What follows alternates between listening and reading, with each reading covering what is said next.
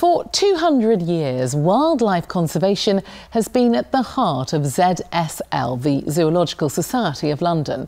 The Society's pioneering research centre, the Institute of Zoology, is at the forefront of conservation science.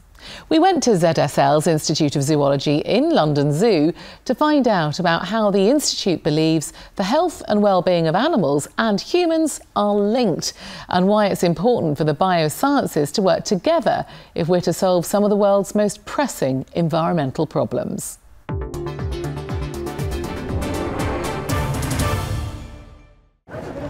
The public face of ZSL is here at London Zoo, but behind the scenes, scientists at ZSL's Institute of Zoology are working towards a more global goal.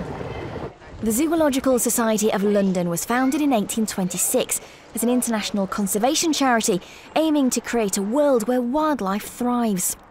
Within ZSL sits the pioneering research centre, the Institute of Zoology.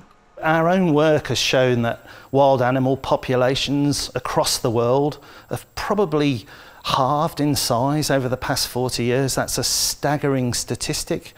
Why has that happened? That's happened because animal health has been adversely affected by what people do.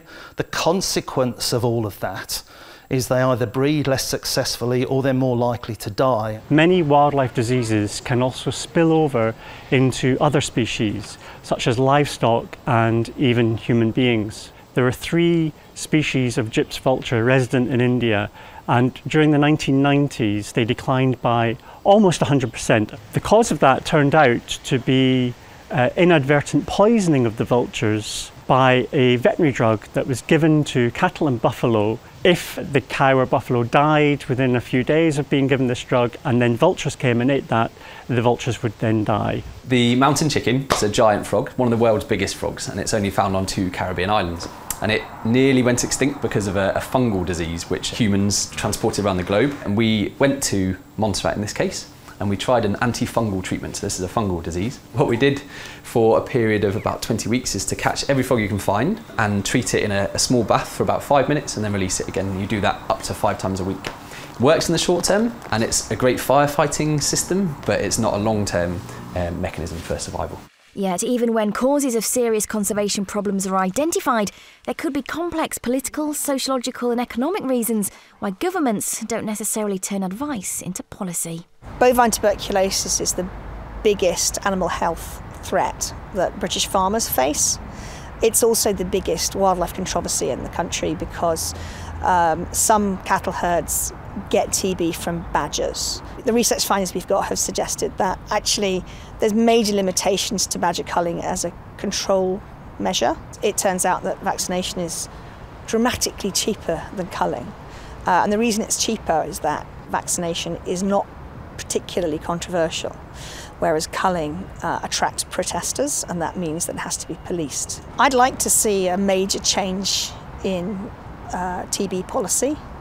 I'd like to see culling of badgers ended because I think it's not the way to eradicate the disease from Britain. With the vital work ZSL's doing, it's imperative the organisation forms partnerships to create conservation solutions, like their collaboration with UCL. It's a fantastic partnership and we're really privileged to have it. UCL as a global university wants to tackle and solve some of the biggest problems facing humanity, and one of them, for example, is the interaction of wildlife health and human health. And there we've got complementary expertise. So UCL will have all the facilities of a global university, and that's very much complemented by the type of activity at ZSL. It has immense global impact and there's a huge global network. And ZSL hopes to continue this work with plans for a brand new science campus. The idea is to develop a centre of excellence in wildlife health, conservation science, with these links to domestic animal and human health. This is something that affects us all, and we have to work together as humanity in order to address it.